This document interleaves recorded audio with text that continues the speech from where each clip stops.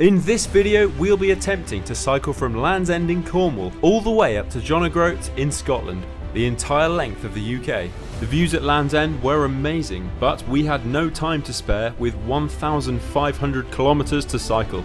That way, well actually, that way to Jogle, but can't go in a straight line this time. Here we go then, just leaving Land's End, so let's go.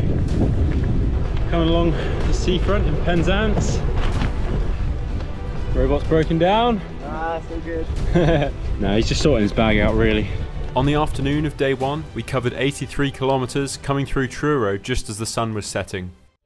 Okay, so day two's been pretty hilly and hot. We're just going up an absolutely brutal hill. It's so hot. And we are now leaving Cornwall. Very hilly and very hot. Camp for day two, right by the River Loo. Okay, day three, back into Somerset. Day three was much easier cycling through Devon and Somerset, and we were fortunate enough to arrive at home for the night, so we set off the next morning feeling completely re-energised. The gorge. Bristol on the right. That guy only went for it because he knew the camera was on, really.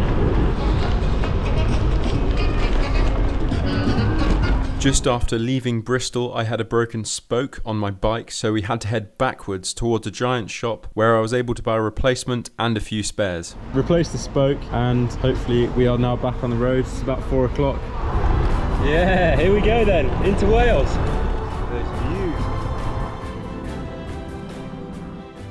So evenings consisting of a dip in the local river, or brook in this case.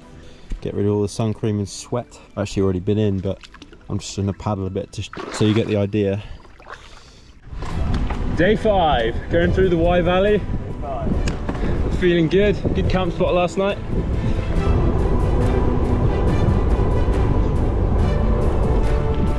Might be time for an overtake. No! Yeah, got him. So me and Robot have just gone our separate ways for the first time on the trip. He wants to go up and over a big hill and then back down into Leominster, whereas I'm just going around it. I'm just following the contour lines. You're right.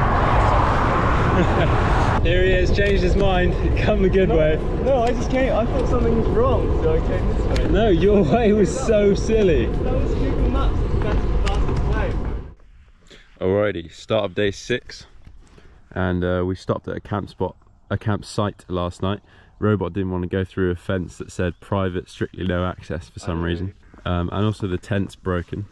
One of the poles has snapped. These are 2 joints here.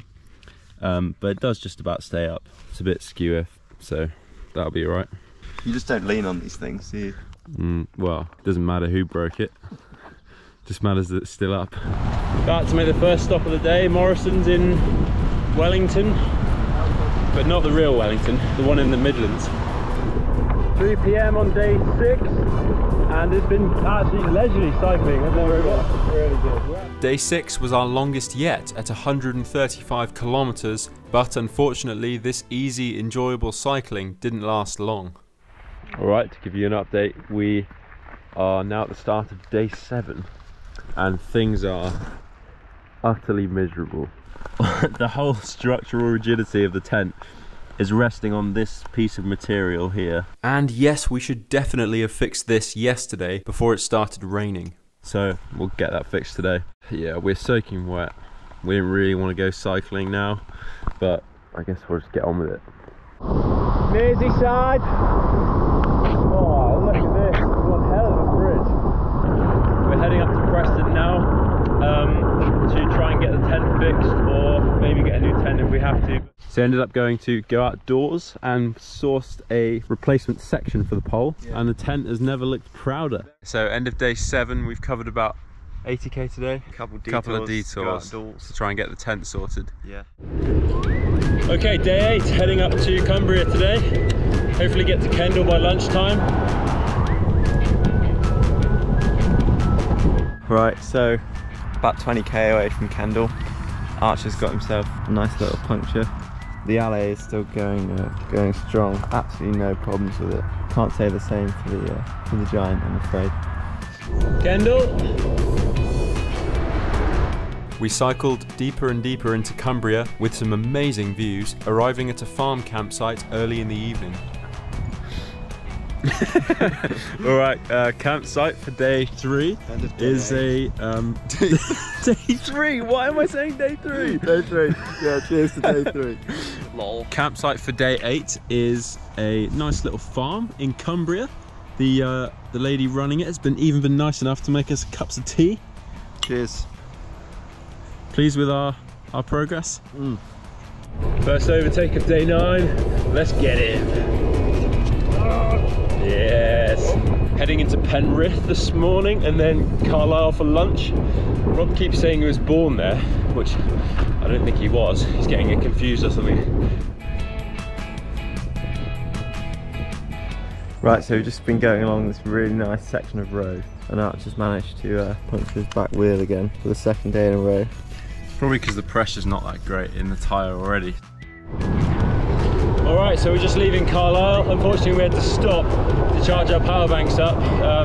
We almost run out of energy, so unfortunately that was a necessary stop, and in doing so we ate way too much McDonald's. So I'm extremely full now, but we're about to cross over into Scotland, so all is well.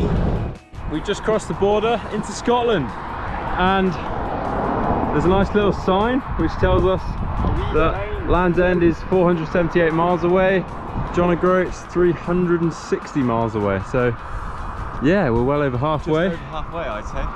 Okay, end of day 9. In my thermals, definitely glad I brought these.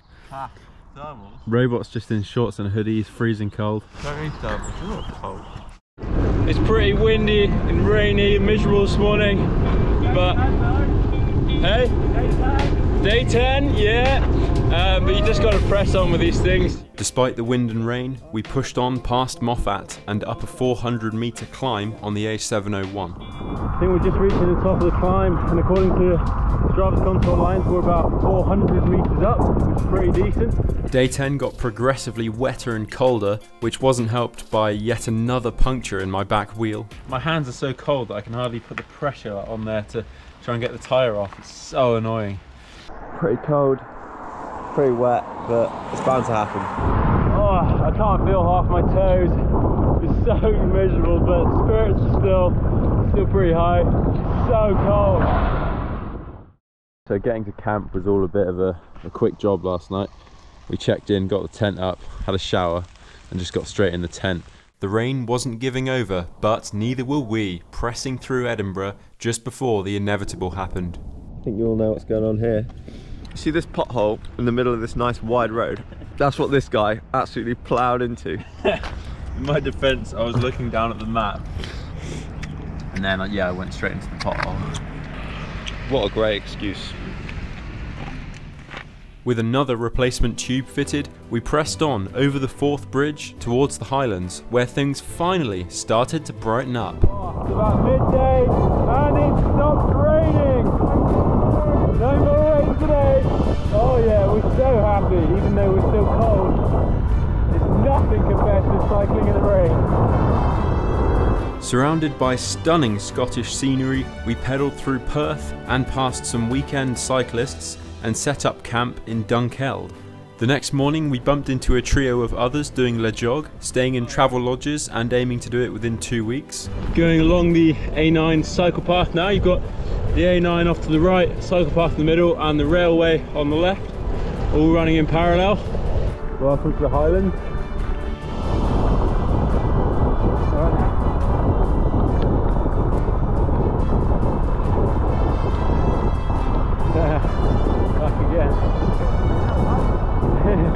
We left our rivals way back in the distance and arrived in a very touristy Aviemore for the night.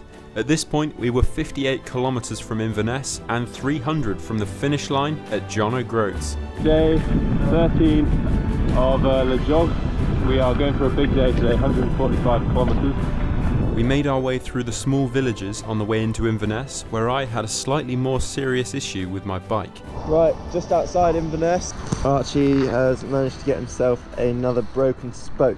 Thankfully, I had spares purchased on day 4 taped to the bike, So I replaced the spoke and we called in at Highland Bikes to pump up my tyres properly, and then we were back on the road. Keswick Bridge, just past Inverness. With less than 2 days of cycling left and some good news about the weather. There's no more rain forecast for the whole trip. We came to appreciate the sheer beauty of the surrounding Scottish countryside.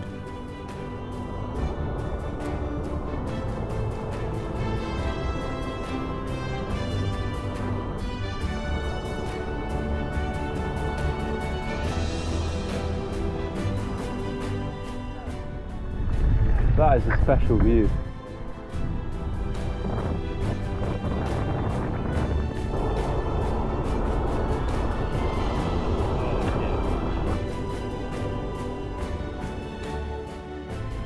Alright, day 14.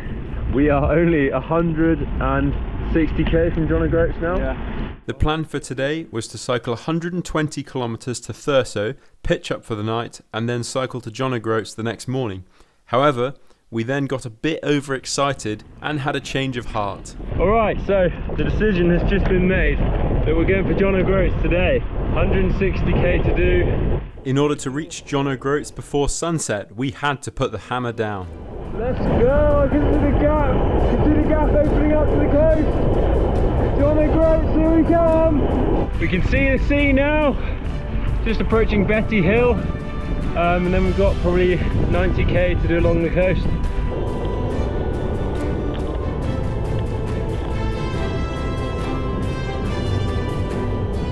First sign for John O'Groats. Get in. We're almost there. Woohoo! We're almost there. Here we go, cruising down to the sea now. Luxury.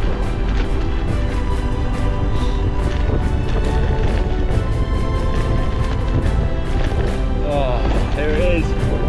JOG. Get in. We made it.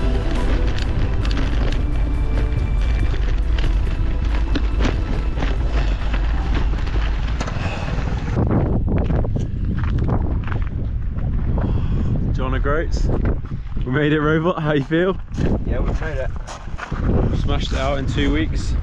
And this concludes what I hope you'll agree has been an epic adventure. Thank you for watching and stay tuned for some big things coming up on the channel.